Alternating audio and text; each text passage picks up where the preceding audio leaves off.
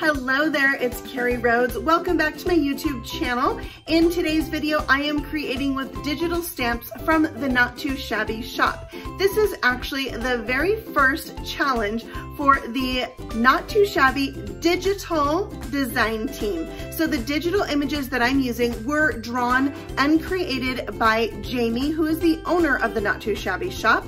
And we are challenging each other to use 3 images to create a project and include embossing, whether that be dry embossing with an embossing folder or wet embossing with ink and embossing powder. So that's what I'm gonna do in today's video, and you're invited to play along. So if you wanna do this challenge where you create with 3 digital stamps from the Not Too Shabby shop and embossing, please do so and post your project or card anywhere you like on social media. Just use the hashtag #NotTooShabbyDigiChallenge. And then we can all see each other's stuff and comment and just connect. Okay, so we're gonna go ahead and get started, and I'll show you the images that I chose for my card today. I'm using the Coffee Cart digital set. This set comes as a set where you can print out all the pieces and put your own coffee cart together like I showed in a previous video, or you can get these already put together carts. I'm going to use the one on the top. I'm also going to be using Pumpkin Spice Everything, which comes with that sentiment, so I'm counting that as 1 image. My 3rd image will be the sentiment, "Let's go for coffee." The embossing folder I'm using is Pretty Plaid. Isn't that awesome for fall? I also want to talk about my printer. I use the HP Envy 7645. It has thermal inkjet ink. And then the paper that I use is what I call cheap cardstock, and it is a very lightweight. It comes in a giant ream for like $5 or $6. I usually get it at some place like Walmart. You can order it on Amazon. I'll try to link it for you below with all the things in this video.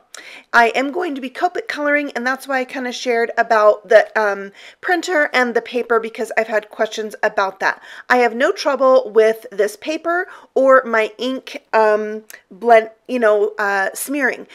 Sometimes when I color over the ink, I do get like a little blurriness, but it's like once the ink dries, that blurriness goes away. I try to avoid coloring over the black lines if at all necessary, but I did do some on purpose when I colored this out today. So here I'm coloring out the little coffee cart, coloring right over those lines, and I had no trouble. Here's where I did have the trouble. My YR04 marker is practically dried up. So I don't have as much orange on the awning of my cart as I wanted. So you'll see me at the end of the coloring go back and fix that with a little marker combination that I found that worked well. It'll be a little bit darker orange, but that's okay. So I am showing all the markers I'm using as I'm using them, except this one, which is BG74, I believe. And I had to change out the color of this pumpkin because my orange situation, I only have like 2 orange markers. And so I did this kind of teal color, which I have seen at the pumpkin patch. Like, it's a real thing, and I love how it turned out because I needed that balance of a cool toned color. So here's the marker combination I decided to use to fix my awning. It's R17 with my YR07 and YG17. It's a crazy combination, but it ended up working out really well to fix my awning.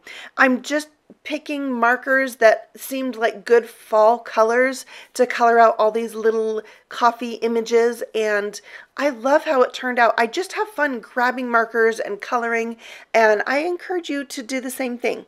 This cart is super fun to color. Like I said, I've already colored it once. If you haven't seen that video, it was a Christmas card, and I will link that for you at the end of this video so you could click right over and watch it if you missed that one.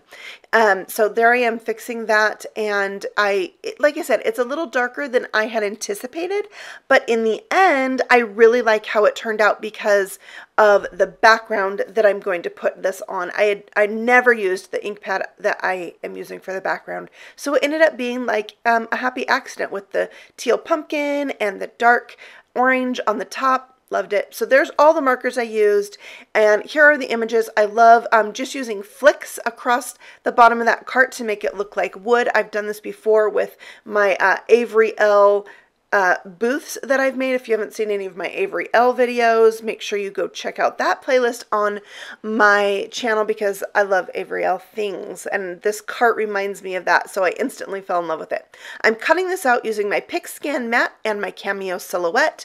I take a picture of it with my phone, open it up in Cameo silhouette. I'm able to trace the images and then offset that trace so I can adjust how far away I want that cut line and run it through my machine. Ta-da! Love it. Okay, so now I am using this Hero Arts Ombré pad.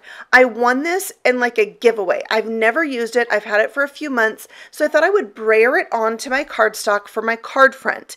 And always when you're brayering on ink like this, it's going to look like a hot mess at first, and you're going to be like, oh, this is for the trash bin. But just keep going, add some layers, and you'll see it start to blend together. Now I needed the yellow to come down a little bit farther, so I brought in a blending tool, and you know, this is really splotchy looking, but I just kept going, and in the end it works out. So sometimes your ink needs to like chill. It needs to calm down and like soak into the paper and just rest for a minute, and then it looks amazing. So I thought I would try spraying this with my distress sprayer, and it did nothing really but wet my paper. So now you know. I was thinking, okay, this is going to be cool as I started drying it with my heat tool. See how it's like, you got those splotchy little marks? I love it. It wasn't necessarily splatter, but once I completely dried it, no, they were gone. Once it was all the way dry, nothing. It maybe helped the, you know, edgy lines from blending kind of fade out, but no splatter. So I had to splatter it myself. I'm using Gold Silk from Fun Stamper's Journey. If you've watched any of my videos, you know I love silks from Fun Stamper's Journey. They're at the Spellbinder shop. They have all different colors. I wanted to put some grassy hills on this, and I pulled out the green paper I wanted to use, my little scrap sleeve there, and guess what? There was already two, or there was more than two, grassy hills already cut. I have to remember what dye I used, and I'll link that for you also. But I was really excited that I didn't have to die cut them. So I just added a little kiwi slice ink to the edge, which is the color of this paper, just to darken it up a little bit because I've got this kind of sunset night sky going on. So having that dark edge really plays into that look. The little shadows, you know. So I glued them on, stacking them up, and this is where my little images are going to sit. I'm going to put them on with foam squares. I'll tuck the little wheels under that grass a little bit and kind of, I see I put it off to the side so it looks like it's on the edge of the hill, and then I'll put the pumpkin images over to the side in the foreground. Now I have some sentiment banner dies from Honeybee that I'll use to cut out the saying. So this pumpkin everything sentiment actually comes with that pumpkin latte image that's in the foreground, and I separated them when I printed them out because I needed this pumpkin spice everything to be smaller. I could have just cut them apart, but it needed to be smaller in relationship to that pumpkin image, so that's why I separated them, cropped them down, and sized it differently so it could fit right in that cart, kind of like a sign for the cart. Now the Let's Go for Coffee is from the coffee cart set, but when you get this download of the coffee cart, you get a whole sheet of images that you can die cut out and piece together to make your own coffee cart. Plus you get 3 coffee carts that are already put together for you. So it's a huge digital set. It's super fun, and I'm loving playing with it. So I'll make sure and link the Christmas one that I made of this for you, and now I have the fall one with the already put together cart. So I just added a little ink over the top of Let's Go for Coffee, snipped off one end of that banner, and that's going to go at the top. And then I wanted to add a little color to this the pumpkin spice sign, and so I just brought in my BG10 because I thought I needed to pull in that kind of tealish color one more time, and it would be a good contrast to the coffee cart. So sticking that down, and I love it. So cute. All right, so I'm popping that panel, my card front, up onto my embossed piece. So I just have the little lines peeking out from behind that focal image, and put that onto a top folding note card, and that is pretty much it, except the embellishment phase of the card making. So I have these sequins that I also got as part of that giveaway with that ombre pad, and it's perfect for this card. So that tiny one I just stuck on is kind of translucent. I do end up switching that out to something that shows up a little bit better. And then 3 here at the bottom, and I did have a little trouble with that little one right there because I was doing my white gel pen and I kept bumping it, so it ends up being in a different spot at the end of this card because it just wouldn't behave. You know how sequins are. They're so naughty. All right, so I felt like the white behind this card, like I really wish I would have taken the time and the diligence and had patience even to cut that out. But since I didn't, I took my T0 marker and made a little shadow around it, and it made me much happier. So now onto the gel pen. Steph Williams, are you watching? I am learning so much from you on my gel pen skills. So what Steph does, which I totally copied from her, she puts her gel pen line very close to the black line of the stamped image, and then she puts the 3 little dots.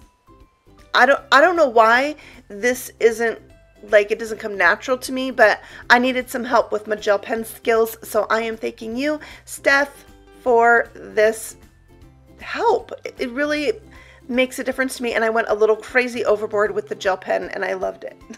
So I die cut out a second image for the inside, a sentiment really, and before I stuck that down, I wanted like a little yellow glow behind it. So it wasn't just white on white, and this one says, this one's on me. So you could put a little gift card in there, and then you and your friend could go out for coffee. It would be so sweet, right? And probably it would have to be pumpkin spice something, but you know, only if you're into that. And that finishes up the card. So I had so much fun with this challenge, and like I said, you can totally play along with us.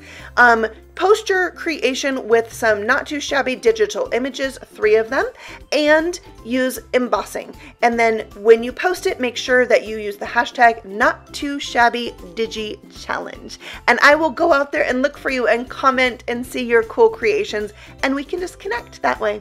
All right, I thank you so much for watching. I will be back again very soon with another creation, so feel free to subscribe and ring the bell, and then you don't miss out on any of my future videos. Happy stamping! Bye!